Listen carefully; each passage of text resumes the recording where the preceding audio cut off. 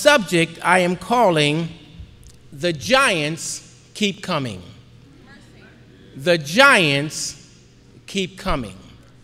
Would you bow with me as we pray?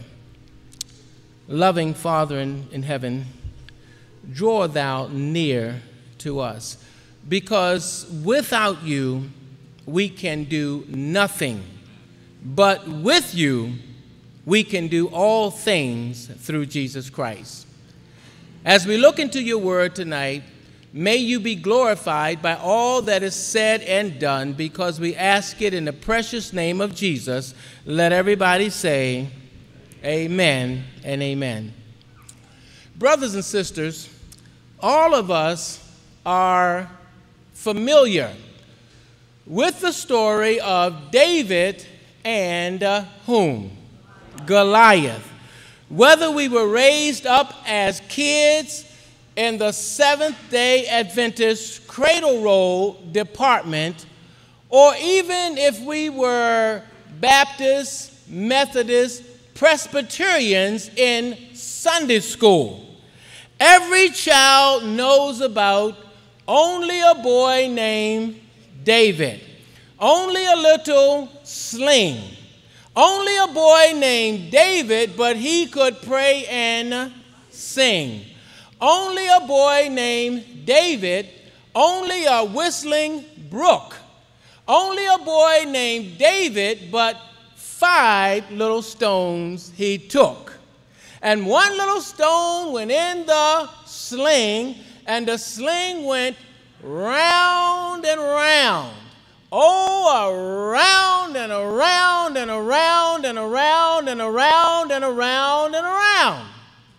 And 1 little stone went up in the air, and the giant came tumbling down.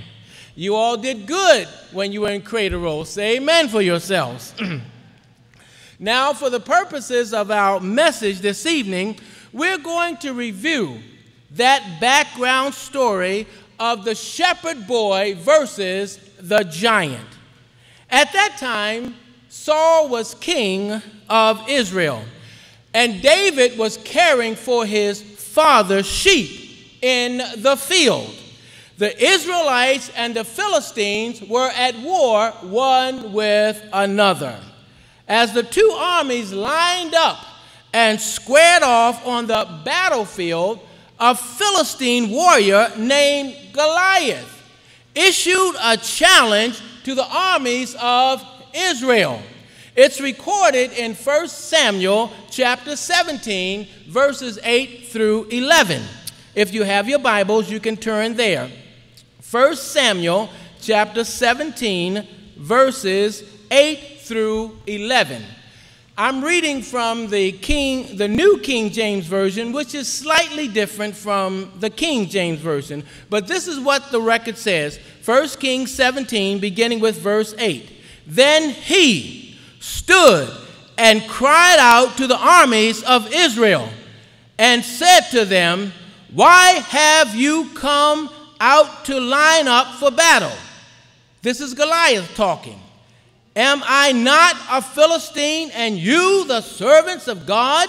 Choose a man for yourselves, and let him come down to me. If he is able to fight with me and kill me, then we will be your servants. But if I prevail against him and kill him, then you shall be our servants and serve us." And the Philistines said, "I defy the armies of Israel this day. Give me a man that we may fight together." When Saul and all of Israel heard these words of the Philistine, they were dismayed and greatly afraid. They were dismayed and greatly afraid. They were fearful. Brothers and sisters, I read somewhere that we are to fear God and give glory to him, not a giant or anyone else.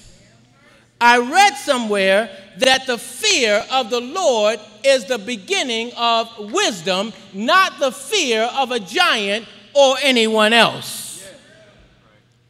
The truth of the matter is that we have nothing to fear, except we forget how God has led us in the past and will continue to do so. Are you listening this evening? Goliath, his challenge totally demoralized the armies of Israel. For Goliath not only talked big, ladies and gentlemen, he was big. According to Holy Writ, Goliath stood about 9 feet tall. Now, some of us don't even weigh, or some of us have no idea what that is. But if you were to take a fellow by the name of Shaquille O'Neal and put him beside Goliath, Shaquille would look like a toddler. Not only that, the Bible says that he had a coat of armor that weighed over 200 pounds. Some of us don't even naturally weigh 200 pounds. But that was the armor that he carried on his body, weighing more than 200 pounds. And then the record said that he had a javelin. He had a javelin for a spear, and the spear head weighed more than 25 pounds. And so for some 40 days, this behemoth strutted back and forth in front of the soldiers of Israel, challenging them and insulting the people of God. For some 40 days, King Saul searched in vain among his troops for somebody somewhere with either the courage, the faith, or the tenacity to take on that giant. Somebody with reckless abandon who would say, I will fight you, Goliath. But there were no takers. In the meantime, David's father, Jesse, grew concerned about his 3 sons who were on the battlefield. So he called his youngest boy, David, from the field, and he says, I want you to go up to the army camp, and I want you to take some food to your brothers and see how things are going. When David arrived at the battle, the situation looked extremely bleak. No one seemed to know what to do. And the dark circles around Saul's eyes was an indication that here was a man who was carrying the weight of a nation on his shoulders. Even Saul's generals were divided and confused as to what to do with this giant. As the young lad observed the plight of Israel, coupled with the brashness and the arrogance of Goliath, he stepped forth to challenge him in the name of God. And brothers and sisters, I honestly believe that sometimes the Lord is looking for somebody here to stand up for him and challenge situations that are just not right. Come on. Even the king said, as everybody else was beginning to deride David and saying, you're nothing but a boy, and how can you go against this monstrosity of a being? The king himself said, you can't handle him. You are nothing but a child. But ladies and gentlemen, if you know the Lord, like David knew the Lord, you need nobody else to see you through. And I'm so grateful that David did not allow anyone, no matter what they said or what they thought, to discourage him. Sometimes the devil have folk out there just to discourage you from moving forward and doing what God has told you to do. And some of us give up, we put our tails between our legs, and we don't do the assignment that God has called us to do. But David took the attitude that I'm not listening to you because I serve a mighty God. And then he said to everybody, this same God. Can somebody say tonight, this same God? He said, this same God who allowed me to defeat a bear and a lion as they attempted to attack my sheep. This same God. I wish somebody would say this same God again. This same God who is my rod and my staff that comforts me, this same God will give me the victory over this uncircumcised Philistine.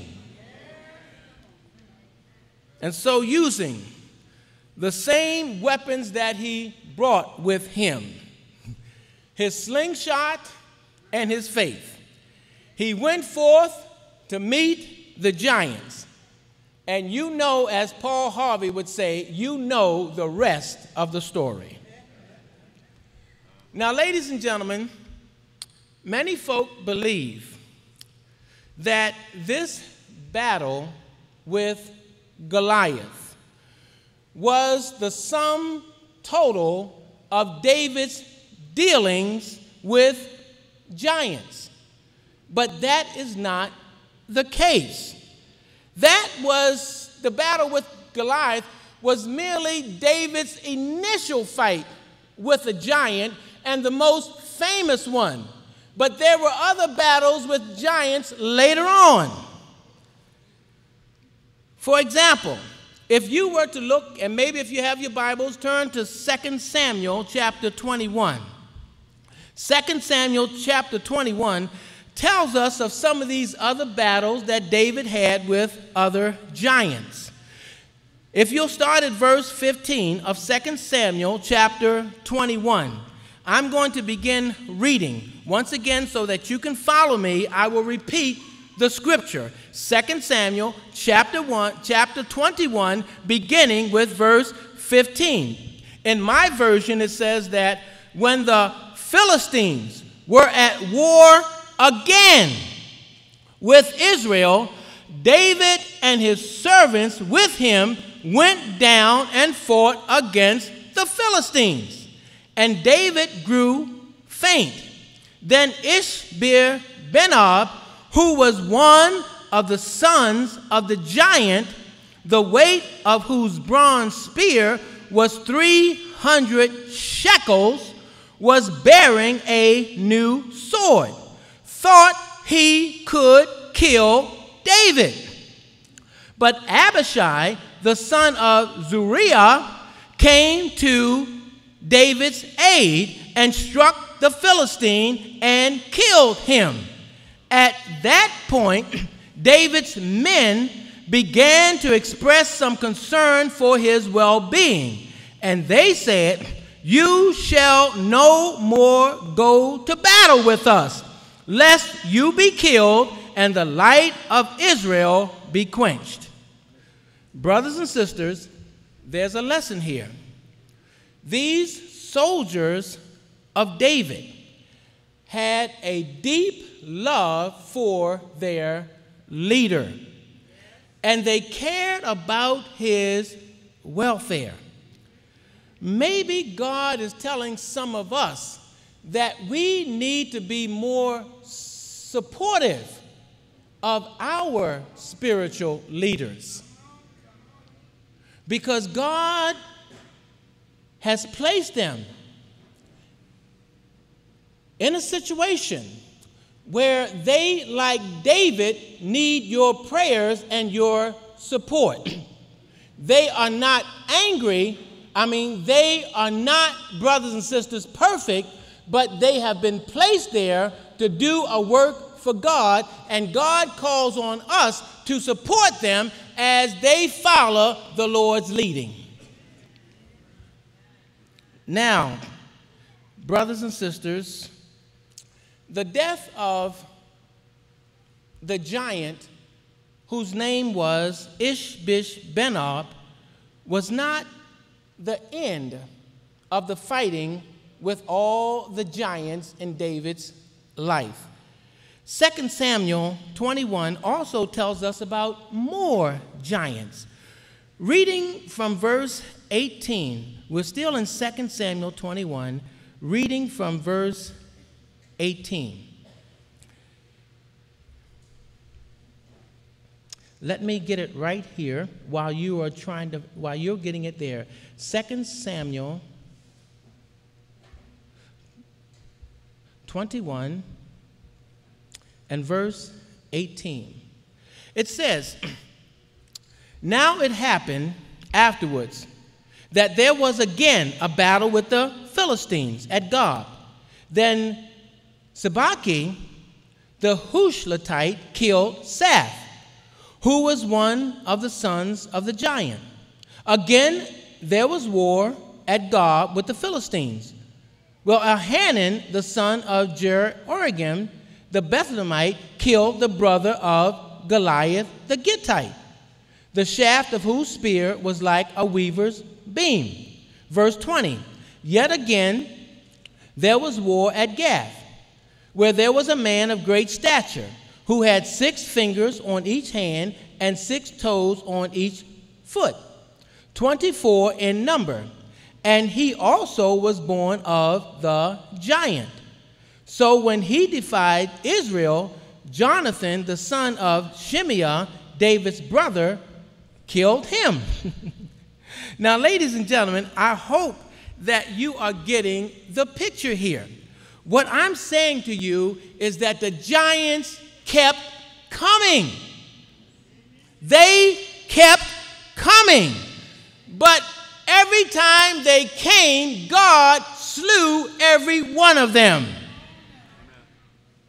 Do you have giants in your life this evening? I want you to know that God can handle them. I don't care how big they are. I don't care what they may look like. God specializes in taking care of giants. You all are not with me this evening. This story tells us that no matter how impressive your victory may be over a giant today, there will be another one waiting for you tomorrow. Nobody goes through life facing only one giant. As a matter of fact, they will hound you to your grave. But in the words of David, many are the afflictions of the righteous, but God delivers them from them all. I wish somebody would say amen tonight. Amen. Ladies and gentlemen, some giants stand as addictions. What I mean by that is that some of them are ungodly habits that we have that we just can't get the victory over. Some giants are challenges to us in school. Some giants challenge us on the job, in the home. Some giants even challenge us in the church. But whether big or small, we need God's help to deal with them.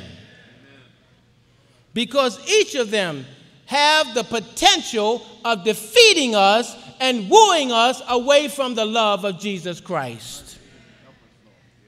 Black America knows well how the giants keep coming. This year, brothers and sisters, in 2013, we will be celebrating 150 years of the signing of the Emancipation Proclamation. But for over 300 years, we had to fight the giant of slavery. For over 100 years, we fought Jim Crow. We fought the giant of Southern hostility. We fought the giant of Northern backlash on one hand and benign neglect on the other hand. We fought the giant of national apathy and the giant of affirmative action in reverse. And we're still fighting the giant of racial discrimination, as subtle as it may be. We're still fighting the giant of economic poverty, educational challenges, job opportunities, and psychological put-downs. And so for us who have gone through so much, the giants still keep coming. But nonetheless, God has brought his people a mighty long way. Oh, yes, he has. Through grace, brothers and sisters, we've come a mighty long ways. And I thank God for his grace, his marvelous grace in my life. How about you? You will discover that some of your biggest battles with giants will not be in the public arena, where everybody can see and offer you support and encouragement. Some of your hardest battles, brothers and sisters, will be in your secret closet with your particular giant, where nobody but you and the Lord knows what kind of battle you're going through, what kind of struggles you're having, what kind of giant you are fighting. Sometimes your greatest giants will be fought not by standing up, but by falling on your knees and asking God to keep your heart from bitterness because of the way that folk are treating you. By the way, giants are no respecter of persons. Whether you're red, yellow, black, or white, the devil has you in his sight. And don't expect giants to fight fair. They don't do it. They won't fight you when you're at your strongest. They usually come in moments of physical and mental weakness. The devil came to Jesus after he had been in the wilderness for 40 days without food. And then he says to the Son of God, you don't have to do all of this. You don't have to go to a cross and endure great agony of crucifixion. All you have to do is bow down and worship me. But I am so glad that a hungry Jesus was more than a match for a full devil. Fighting giants is bad enough, but fighting them in our weakness is just overwhelming. I'm glad, brothers and sisters, that Jesus knows my weakness. What do you say? Ellen White says that it's in our darkest moments that he is closest to us. In other words, it's when you're at your weakest point that God is nearest to you. When it seems as though the giant is going to overtake you, that's when Jesus steps in. And whatever he has to do to take care of that giant, he will do it. We just have to have faith to believe and trust that he'll take care of the matter. I'm so grateful that my Christ has gotten the victory over every giant. Adam, the father of the human race, wasn't able to do it. Abraham, the father of the faithful, wasn't able to do it. Moses, the meekest man to ever live, wasn't able to do it. Joshua, Gideon, mighty men of battle, weren't able to do it. Jeremiah, Isaiah, mighty prophets, weren't able to do it. Job, with all of his patience, wasn't able to do it. Solomon, with all of his wisdom, wasn't able to do it. David, a man after God's own heart, wasn't able to do it. John the Baptist, mighty voice in the wilderness, wasn't able to do it. Mary, with her alabaster box of ointment, wasn't able to do it. Peter, powerful preacher of Pentecost wasn't able to do it. But Jesus did. Thank you, Lord. Yes, yes. He got the victory over every giant. And through his blood, through his grace, he offers that victory to you and to me. And this evening, I want to claim that blood. This evening, I want to claim that grace. How about you? Yeah. When you go back home, brothers and sisters, the giants are going to be waiting for you. They may give you somewhat of a break during camp meeting, but even here, they will attack you. But more so when you go back to Chicago, Detroit, Minneapolis, Indianapolis, Ecorse, wherever, they are just waiting to slay you spiritually, mentally, emotionally. But I believe that by God's grace, if he could take care of Goliath, if he could take care of Satan, he can take care of any giant in your life. Because our light afflictions are nothing compared to what our Savior had to go through. And this evening, I want to claim his victory in my life. Is that your prayer? Then if that is your prayer, would you stand with me at this time?